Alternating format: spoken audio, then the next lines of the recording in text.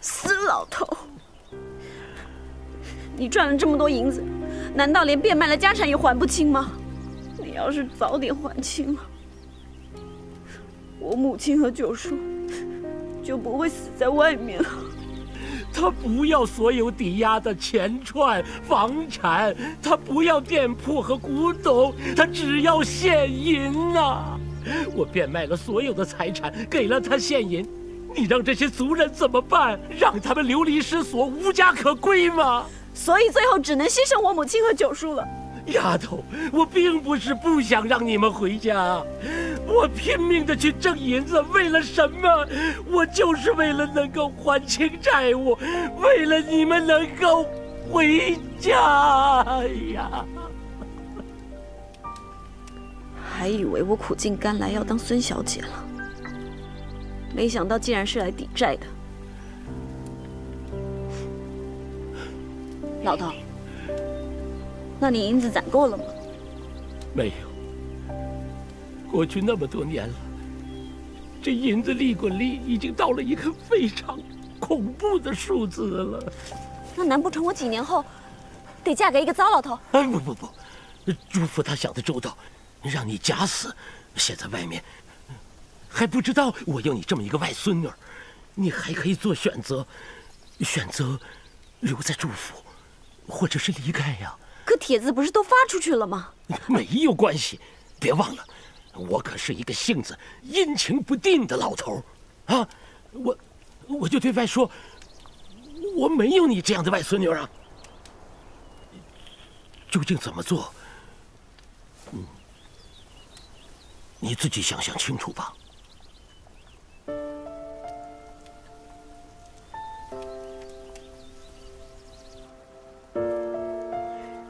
20年后，如果他还没有找到你，他就要我们朱家还清所有的欠债呀。朱福才想得周到，让你假死。现在外面还不知道我有你这么一个外孙女，你还可以做选择，选择留在朱府，或者是离开呀。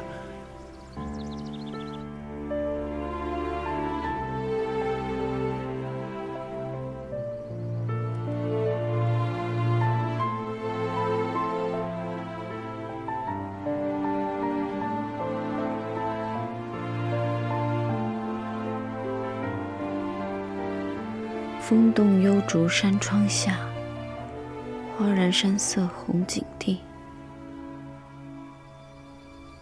九叔，如果你还在，该有多好。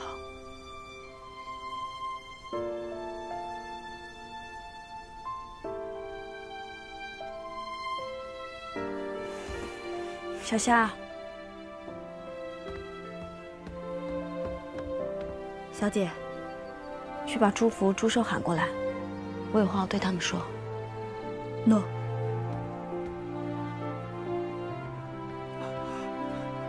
小姐，找我们俩有什么事儿吗？你们俩都知道朱福要还债的事吧？对，我们本来想过2天跟小姐说这个事儿的。看来朱老爷已经告诉小姐了。明明知道还不起债，我就只能卖身。你们还接我回来，是不是存心想让我嫁给一个糟老头啊？啊？哦，不是，那个朱老太爷一直在攒银子，就是为了有一天九少爷跟小姐能光明正大的回府来。我跟你讲，就算那个神秘人来了，我们也只还钱不嫁人。你们还得起吗？我们一定会拼尽全力跟朱府共存亡的。听你们的语气，就知道希望渺茫了。老太爷说这几年欠的债，再加上利滚利，已经到达一个很恐怖的数字了，所以到底还差多少钱啊？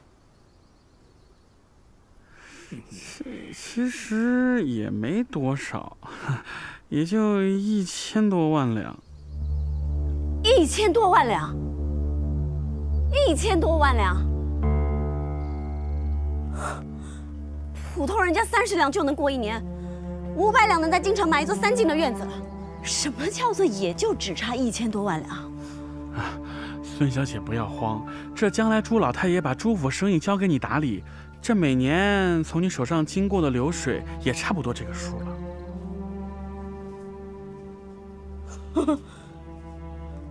你们还是把我卖了吧。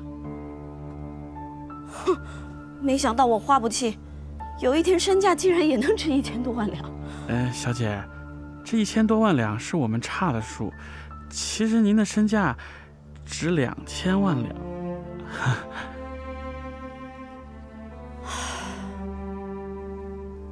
哎，这神秘人2年后真的会来下聘吗？如果你选择离开，那他就可能不会来了。当初之所以让小姐假死，也是留了这个心思，想瞒着那个人。不过无论如何，老太爷都决定了，在有生之年一定要把这笔债还上。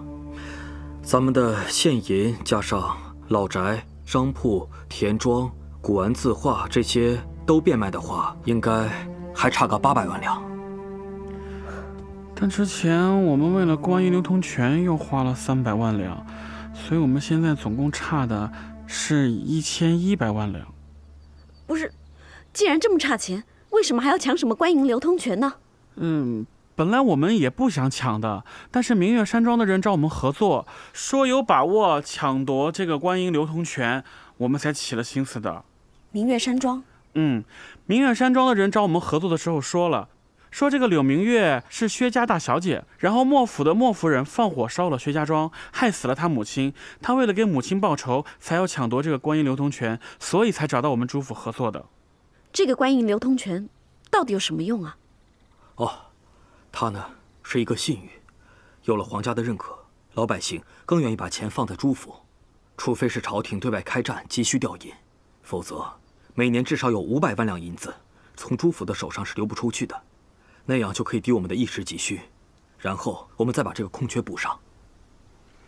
你们别想动这笔银两了，我一直忘记告诉你们，杀害九叔的就是明月山庄的柳青武。我想他们合伙朱府拿到观银流通权，是想引诱你们用观银还债，然后让皇上发现，到时候朱府想不被皇上抄家都难。这明月山庄为什么要杀九少爷啊？而且他们怎么知道我们朱府欠债的？这我们欠债的事从来没有往外传过啊，就连那些姑奶奶们都不知道这事儿啊。这明月山庄不是近10几年才冒出来的吗？也许他跟神秘人有关系呢。神秘人恨朱家把我娘藏起来，一方面让柳青武去杀九叔，另一方面就帮助朱府拿到观银流通权。只要朱府一动用观银，就会被皇上抄家。柳明月追加300万两现银，为朱府抢到观音流通权的时候，我就应该发现他有问题。他明明有能力独得这观音流通权，为什么要让给朱府？现在想想，幸亏小姐提醒，不然我们就中了他的大圈套了。小姐你放心，我现在就派人去查明月山庄，不把他扳倒，为少爷报仇，我誓不为人。哎，你们也先别太张扬了，咱们暂时就先把这事儿放心底。我们表面上还是跟明月山庄谈生意、谈合作，但私底下再好好调查他们，看能不能找到一些他们的把柄，再把他们一举打倒。好，这事儿就听小姐的。哎呀，小姐这一来就帮我们朱府解决了这么大一个隐患，以后在小姐的带领下，朱府一定会蒸蒸日上的。我可还没说我愿意留下来啊。以后大家都节约点过日子吧。花不弃已经死了，我也没地方去了，就留在朱府吧。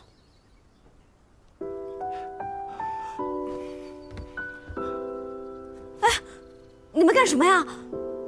小姐，邱少爷已经死了，大小姐这些年一直杳无音信。我们虽然一直在找，但是我们知道希望很渺茫，大小姐很可能已经离开人世了。你现在是老太爷唯一的亲人了，姑奶奶都已经嫁人了，他们现在眼里只有老太爷的钱。我们特别希望让老太爷唯一的亲人在他身边陪着他。你现在愿意留下来，我们特别感谢你。你们快起来吧。这些年，九叔一直带着我逃，但还是命丧在柳青梧的手上。那时候，我就算知道是明月山庄，我也没有能力报仇。现在明月山庄要对付朱府，这新仇旧恨加在一起，我怎么样都要留在朱府，跟他们斗到底。不管小姐怎么说，朱寿心里都清楚，小姐完全可以不管这些事情离开朱府的，朱老太爷也不会怪你。而且从此之后，你的生活会更加自由和更加轻松。我朱寿懂。哎，你们俩别这么悲观嘛，这欠债还钱天经地义。虽然我不晓得为什么他一定要娶我，不过要是真攒不够，2年后我就嫁了呗。我一个如花似玉的少女，他一个半截入土的老头子，瞧着我啊，他每天就只有怕自己老死的份儿。嘿，等他归西之后，我就是全天下最有钱的富婆了。要是朱老太爷怕绝后，生下的孩子通通都姓朱。哦，不过这是最坏的情况。哼，要是2年后他真敢来，我就用银两砸死他。我也砸，我也砸，我们一起砸。夫人，你在那边过得还好吗？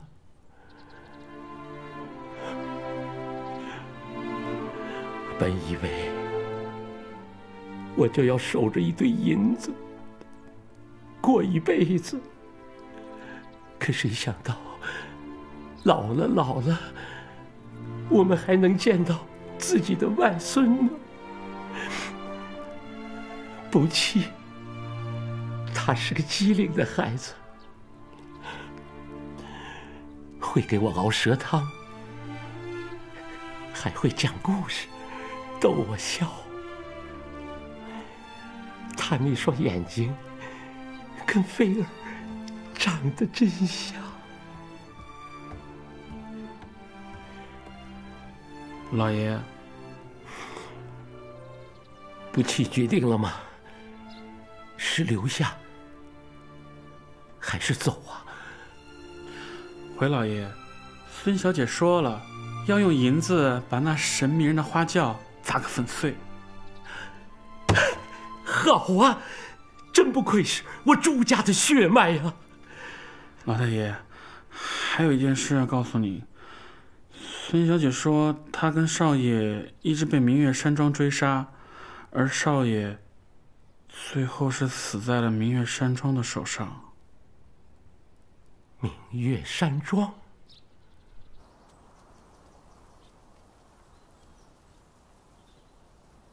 小姐，这4个丫鬟是老太爷命我给您挑选的。见过孙小姐。朱府，养他们需要多少银两啊？会不会太浪费了？我们2年后还要还债呢，我只需要小霞一个人就够了。哎，小姐，这4个丫鬟是我精心给您挑选的，她们个个身怀绝技，有的呢懂药剂，有的能歌善舞，有的懂很多地方的方言和俚语。小姐说过，你不会才艺，那咱们可以作弊啊。这几个就是您的左膀右臂了。那好吧，就让你安排了。我还得看书呢。朱寿给了我一张书单，要我学怎么做生意。谢谢啊。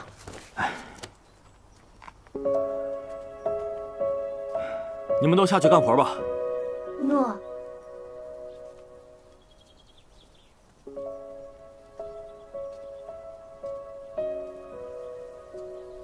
好好看好这些人，小姐8月份才能在人前亮相。这中间，朱府的宗亲还有跟朱府有利益关系的人，肯定会想方设法来害小姐。你要保护好小姐。记住，我要的是万无一失。副总管放心，他们进不来的。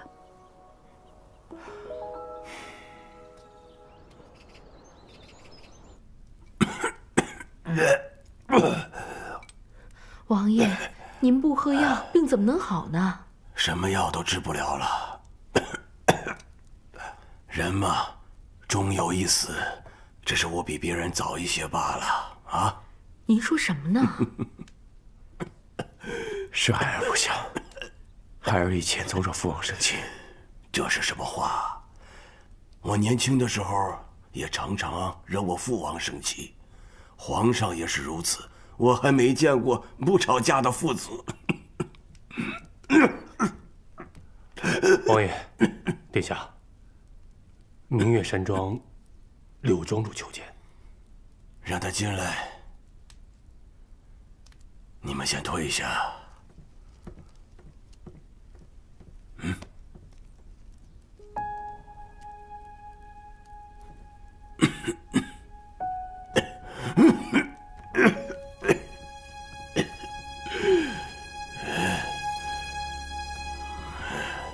参见王爷。明月的事情已经办妥，可以带王爷去碧罗天了。可王爷这身体……你放心，我已经安排了人陪你同去。等确定位置以后，我会让大理寺结案。当然了，抓几个喽啰在所难免。你放心，从此以后这事儿再与你明月山庄无关。多谢王爷。哎，长青，长青，你们怎么来了？我们听闻王爷身体不适，特意过来看看，他现在怎么样了？京城的太医名医都已经看遍了，药丸也吃了不少，但没什么见效。我听闻苏州有一个少年神医，所以正打算去苏州请那个少年神医来替父王看看。去苏州，我也去。建飞，反正你没什么事儿，要不然跟我们一块儿去吧，咱也算给王爷尽一份心。我答应了太子要陪他读书，恐怕……读什么书啊？我还不知道你们，肯定有想去哪儿逍遥，他让你掩护吧？再说了，他的事儿有长亲的事儿重要吗？你怎么那么不够意思呀？讨好太子，想当大官，重利轻友。哎，既然建飞答应了太子，就别为难他了，我自己去就好了。不行，我说了陪你去，就一定要陪你去。你等我，我回去收拾一下，半个时辰以后城门口见。好，城门口见。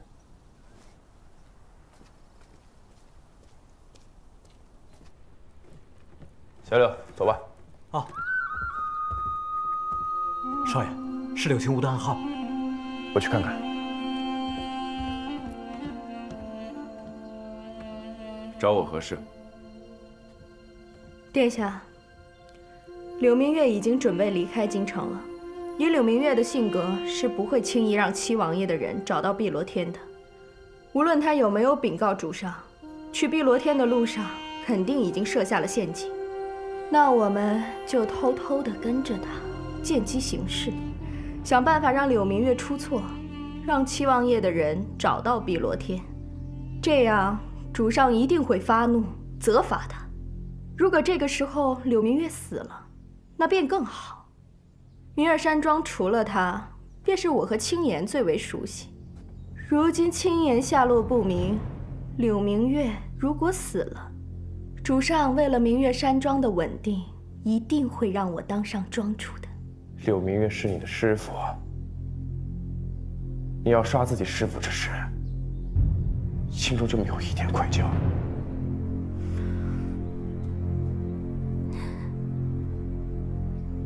这是我们犯错时，柳明月赐上的。幸好我们还要出去替他办事，不然他绝对会像对待犯人一样刺在我们脸上，让我们永远记得这些耻辱。大理寺只有人证，没有物证证明你参与刺杀花不弃。只要父王那儿传来碧罗天的好消息，我会让大理寺的人不再追查你。殿下不跟我一起去吗？不想亲眼看看碧罗天？我要去苏州替父王寻找一位神医，没时间跟你对付柳明月。难道这些比碧罗天宝藏还重要？柳姑娘，这世间不是只有权力的事情，也不是所有人都希望拥有权力。我更不希望父王和柳明月之间有协议。我甘愿他做一个开心的闲散王爷，那殿下听到碧罗天时，又为何要跟我合作呢？我有我的原因，但绝不是因为权力的事情。你去准备吧，我要去苏州了。那么，大理寺，你放心，我绝不是言而无信之人。答应你的事情，我一定会做到。更何况，父王在找碧罗天一事，我也怕你宣扬出去。我们现在彼此都有互相牵制的事情，你不用担心我会毁约。多谢殿下。殿下也请放心，即使青梧当上明月山庄的庄主，也是殿下的人，会继续与明月山庄帮助殿下。等殿下当上皇上，只要能记住青梧这个有功之臣，青梧也就算心满意足了。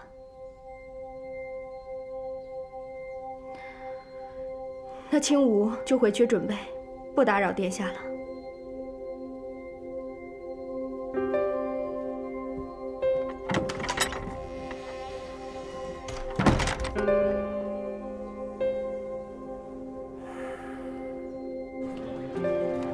少爷，咱们真的要跟柳青梧合作吗？万一皇上知道此事，肯定会更加怀疑你。我寻找碧罗天，其实也是为了皇上。皇上担心碧罗天预言，强加赋税发展军事。我如果找到碧罗天，我会第一时间交给皇上，可免皇上之忧，对江山社稷也有好处。那不如直接向皇上说明。不行，父王的心思不仅于此，我不能让皇上知道，父王寻找碧罗天是为了争夺皇位。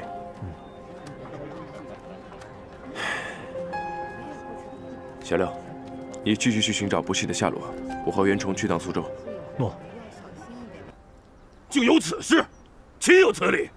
云堡主息怒，不知为何妹妹说，少堡主和他私定了终身。这婚姻大事自古以来都是父母之命，媒妁之言。家父离世，只好我这个长兄为父，做主过来和云堡主商议此事了。林公子请放心，此事我一定会妥善处理。老爷，老爷不好了！少公子留了一封信，又跑了。那你还不赶紧去追？愣在这干什么？这个逆子！想把我困在家里，门儿都没有。不等明年3月3了，我现在就要去找不弃妹妹。那丫鬟的口音像是南方口音，我去江南一带找找，肯定能找到。驾！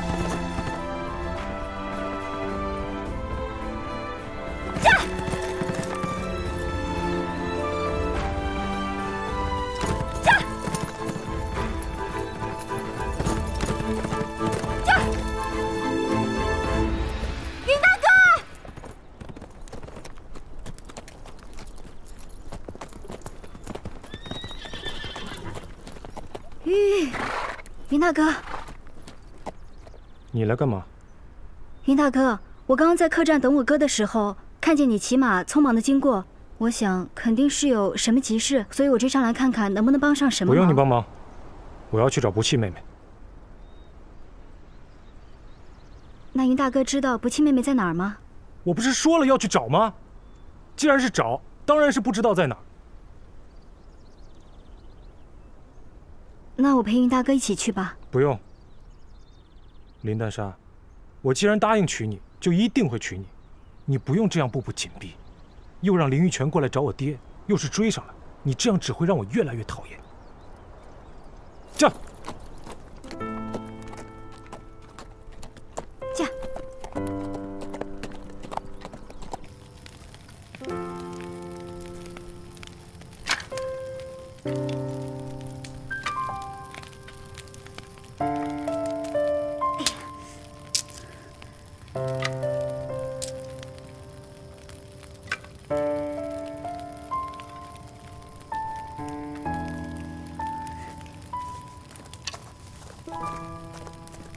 林大哥，我来帮你吧。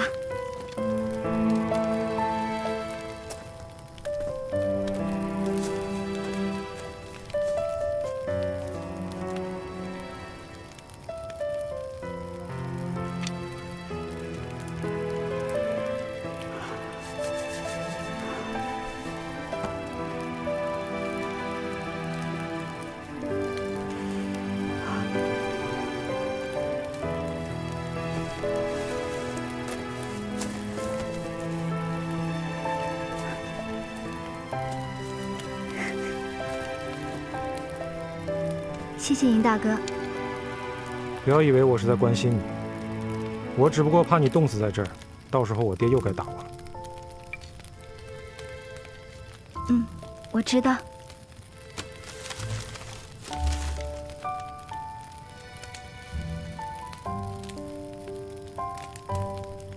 那，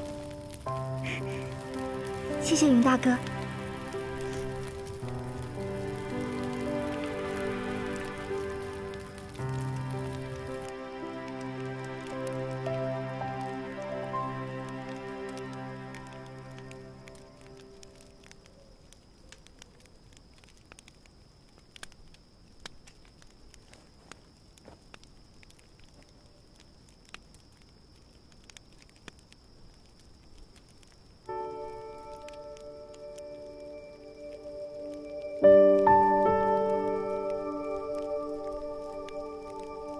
云大哥，从你第一次牵起我的手的时候，我就喜欢上你了。我喜欢你的坦率，喜欢你的真诚，喜欢你那开朗的笑容。我这样对你，你还喜欢我？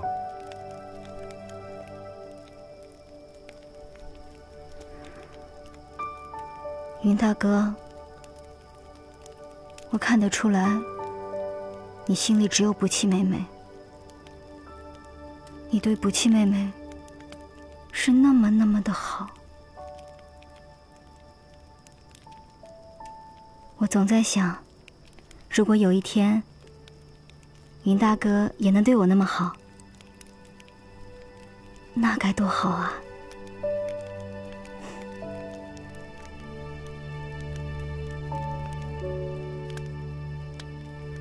其实一开始，我对不弃妹妹也没有那么好，我也威胁过她，还轻薄过她。我不是一个什么好男人。在我眼里你是。我知道，逼你娶我，这么做很无耻。但我只能这么做，你才会在意到我。云大哥，你能给我这个机会吗？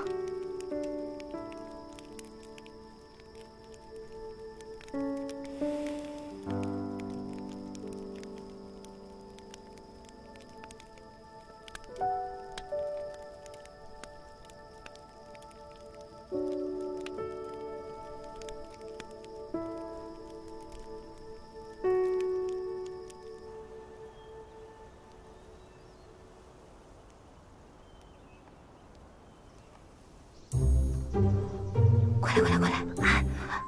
听说这孙小姐长得奇丑无比，长得就跟那鬼一样。净瞎说！我听说啊，她长得跟薛飞小姐一模一样。好了，别说了，咱不是到时偷看一下啊。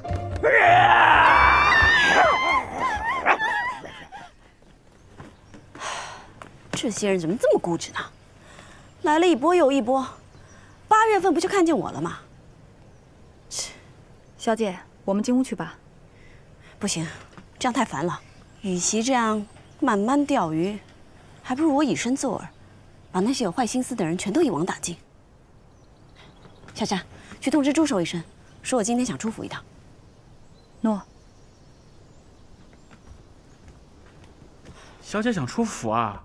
小姐，万万使不得啊！小姐，现在外面对你好奇的人太多了，除了那些跟我们有朱府利益往来的商户，还有那些觊觎我们朱府财产的各位姑奶奶们，他们对你肯定会有动作的。现在出府真的是太不妥了，不然就等老太爷把他们都收拾得服服帖帖的，你再出府他也不迟啊。你放心吧，有小夏护着我，我不会有危险的。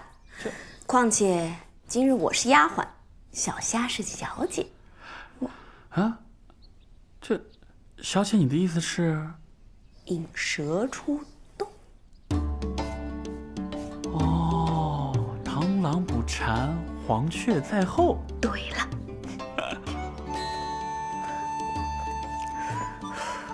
哇，小夏姐姐，好好看啊！就是啊，从没见小夏姐姐这样穿，对不对？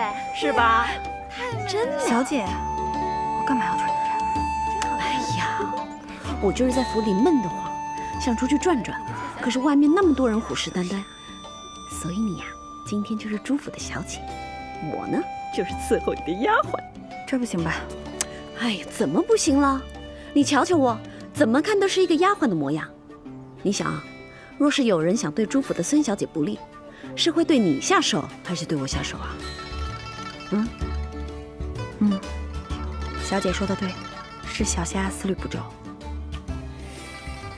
小夏啊，你不会觉得我这么做是把你置于危险之中吗？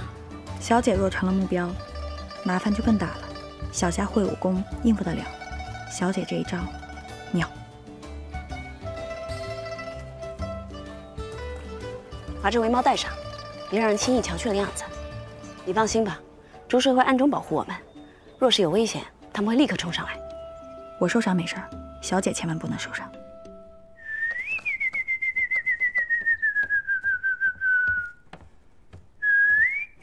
少爷，刚刚传来消息，今天朱府孙小姐出府逛街了。这朱府突然多了一个孙小姐，那么多觊觎朱家财产的人还不急了眼？这么多人想让她死，她还敢招摇过市的出来闲逛。这丫头有意思。走，去看看，看这丫头打些什么主意。哇，苏州府果然不愧是江南最富庶的地方。哎，给，谢谢。啊，给。哎呀，真是商铺林立，热闹繁华啊！我以前啊还纳闷，为什么九叔就是不肯到江南一带来讨饭。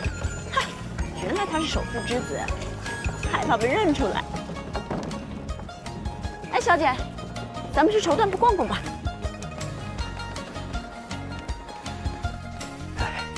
小姐想选什么样的衣料？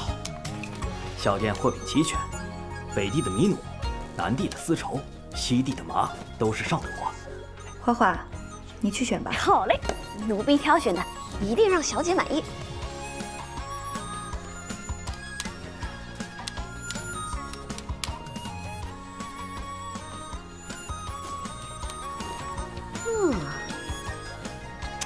就要这个。嘿，姑娘的眼光真好。这种胶卷1年才能织得1匹，号称10两金不换。1年才织得1匹？是。10两金，这么贵啊？哎，听姑娘口音，不是本地人吧？这是江南诸暨作坊最贵的布料，小店1年只得3匹，大都是进口宫里，或被大富豪们选走。选的茧不同，螺丝不同，织法就不同。10个绣娘赶1年才成，10两金，价格真不算贵。包起来送朱府。哪个朱府？当然是江南诸暨的朱府。小姐，用这个缝制衣裙，小姐穿起来一定很美。等到8月15呢？走吧。啊，好的。哎，真不看其他的了，还有很多好看的呢。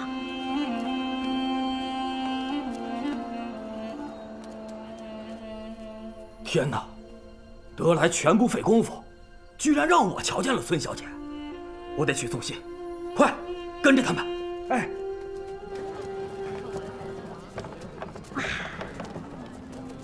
哎呀，怎么了？有人跟踪我们，跟着就跟着呗，我就不相信有人敢当街出手。让他们继续跟，我们继续逛，有你在，我很放心。今天我要把朱府的铺子都逛遍，把那些蛀虫都调出来。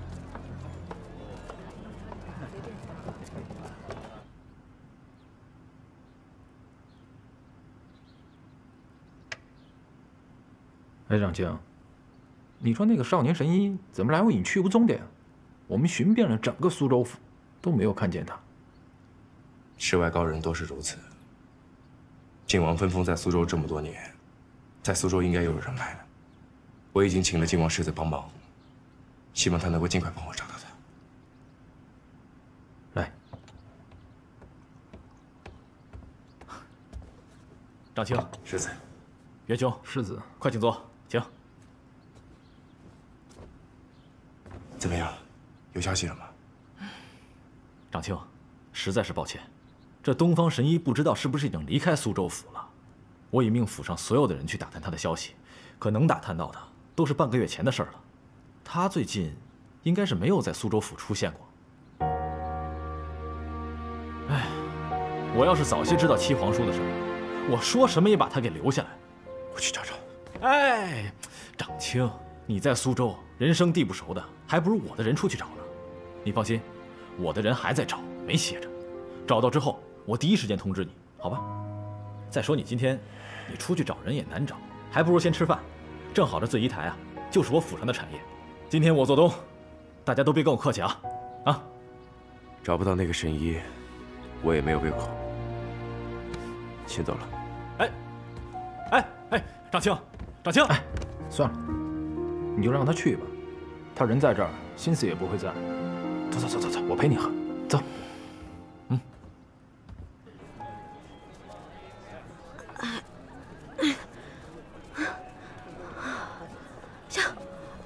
小姐，我不行了，我累了，我来帮你拿吧。不行，哪有让小姐拿东西，丫鬟空着手的。哎，小姐，你肯定也饿了。客官，您来了，里边请。这醉衣台装修的挺漂亮，里面大师傅的菜应该也很不错，不如我们就进这家吧。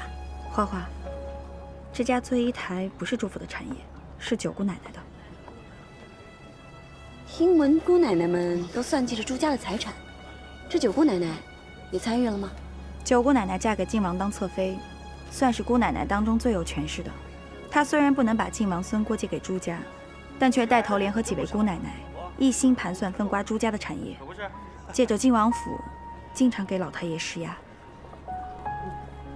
不是朱家的就好，小夏。待会如果有人找麻烦的话，尽管出手。砸别人家的酒楼，我才不心疼呢。就这家。哎，客官，您慢走。哎，哟，两位客官，请上座。来，没长眼啊你！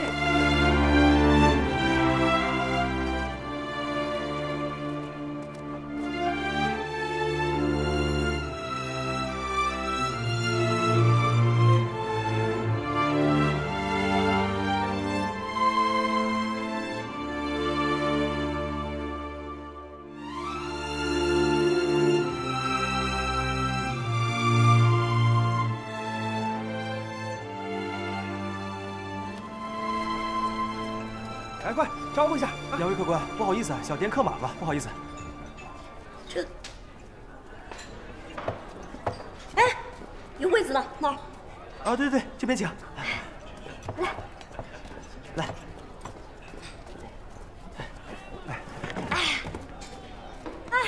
请坐。哎，两位请坐。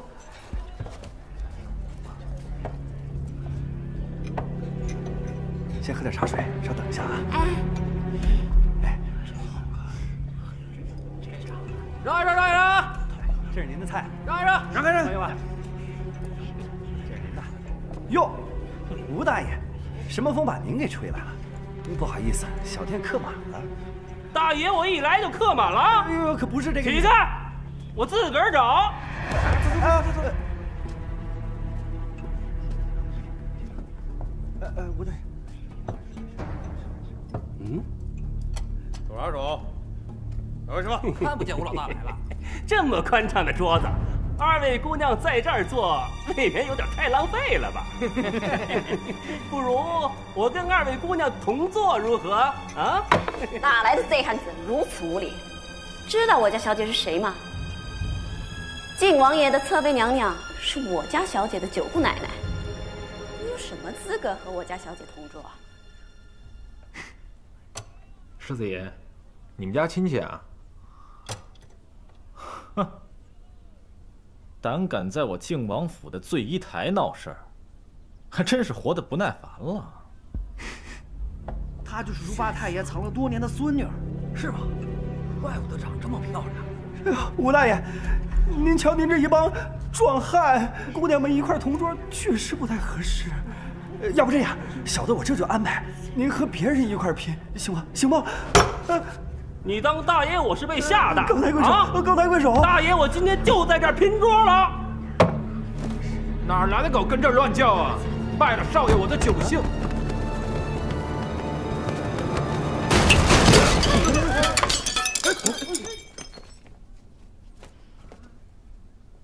哟，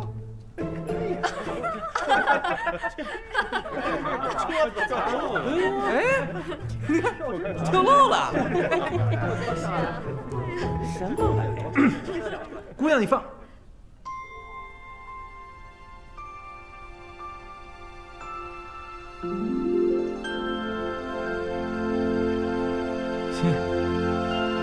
我保护你。